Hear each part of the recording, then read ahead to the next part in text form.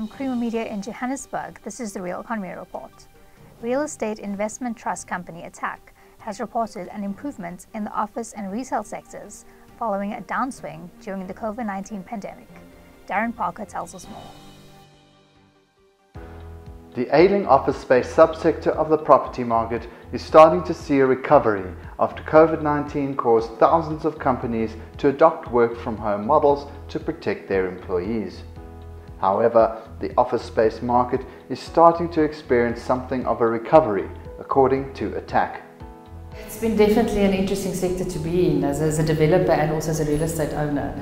You know, at COVID we all sat at home and we all thought, you know what, this is the end of the office. You know, people think, you know, we can all live and work from the same place.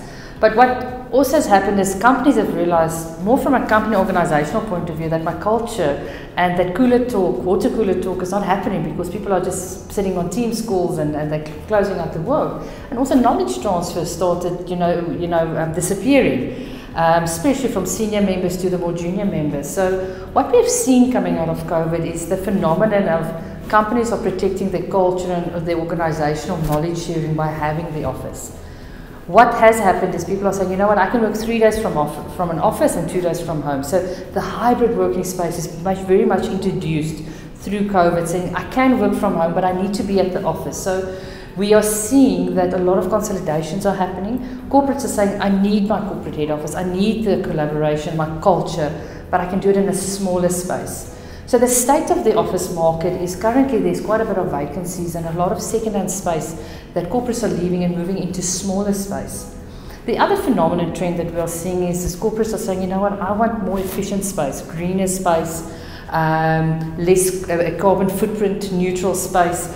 And I also want a place in South Africa where I feel safe and my employees have got a value add to draw them back to the office. So the future of the office is very much consolidation, safety, quality, and also the green future we definitely see as a big demand for the office space. The retail subsector also suffered significant setbacks during the height of the pandemic, although it has shown remarkable resilience. While Attacq reported that the overall foot count for 2022 was still below 2019 levels, it was showing signs of improvement.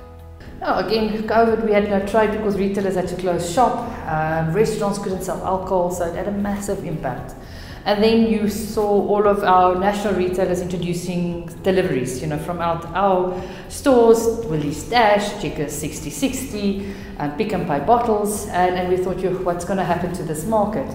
But what we've seen with typical super regional shopping centres, people come back to the mall for more than just buying goods. They come back to visit their friends, to do something over a weekend, to come to the movies. We've seen a phenomenal bounce back in movies, people attending movies. So the mall is still that community space, still the place where I want an experience of a shopping centre. And we've definitely seen it come through in the numbers. We've had phenomenal growth in turnover.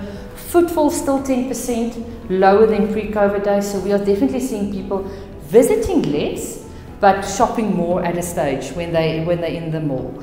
We're seeing international brands starting to come back into South Africa, wanting to grow in their business.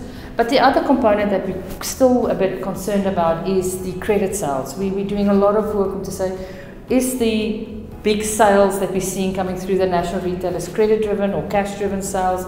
Will the consumer be able to afford paying back the credit that they've taken in the end of the month with the rising inflation and interest rates? So there is a bit of a balance. So we definitely see a vibrant, buoyant post-COVID retail trade, but the substance of it that we're just keeping a close eye on the credit sales. Meanwhile, Attacq's residential developments across Waterfall City also benefited from robust demand during 2022, which the company attributed to the safety and lock-up-and-go convenience afforded to residents. In particular, the company reported that its Ellipse multi-high-rise apartment building developments in Waterfall City have enjoyed significant success over the past year. Ellipse was for us as a developer our first residential high-rise development. We've completed the first 2 buildings and we're currently almost finishing the 3rd building, and we've just launched the sales of the 4th building. So the Ellipse development is a luxury development, high-rise development, and the sales have gone phenomenally well. much better than what we've anticipated. And we've definitely seen the demand.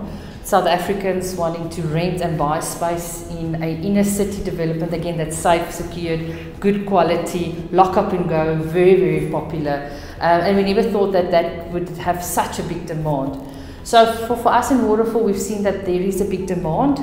We've certainly seen more inquiries for the future. And this has almost given us an indication of, you know, we would like to do more of these type of developments for the future. However, we're keeping a close eye on rising interest rate, affordability, how big is the pool of buyers and investors into this type of market. But building a city, you need people living in the city. So you can't have people work here and shop here in the evenings instead. You need to bring an all-rounded facility where people can actually live, work and play. And that's why the introduction of residential in Waterfall City is vital in building a long-lasting, sustainable community. So this is one of many that we will be introducing. Our JV partners are very important. They need to be of high experience of residential development, and we'll continue to roll it out. We've also stopped the development in Waterfall because the feasibility didn't work out, the sales wasn't there.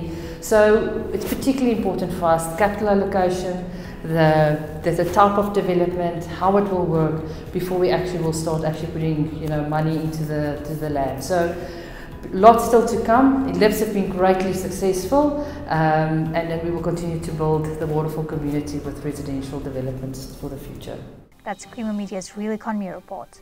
Join us again next week for more news and insights into South Africa's real economy. And don't forget to listen to the audio version of our Engineering News daily email newsletter.